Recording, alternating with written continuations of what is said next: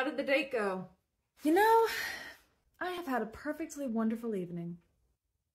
Yeah? Yeah, this wasn't it. Why? He seemed like a nice guy. Not that kind of nice guy. Was he?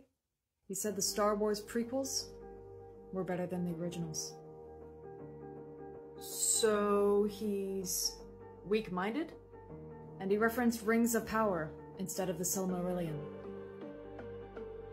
What? He's only played Warhammer the video game, never the tabletop. Oh god.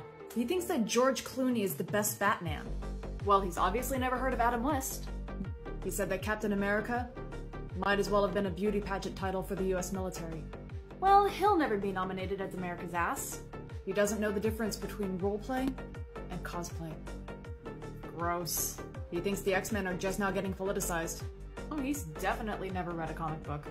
He said that Taylor Lautner's New Moon ads were fake. Well, he's absolutely mistaken. But that's not the worst part. What could be worse? He's never read Harry Potter. Because they're kids' books. Muggle bastard.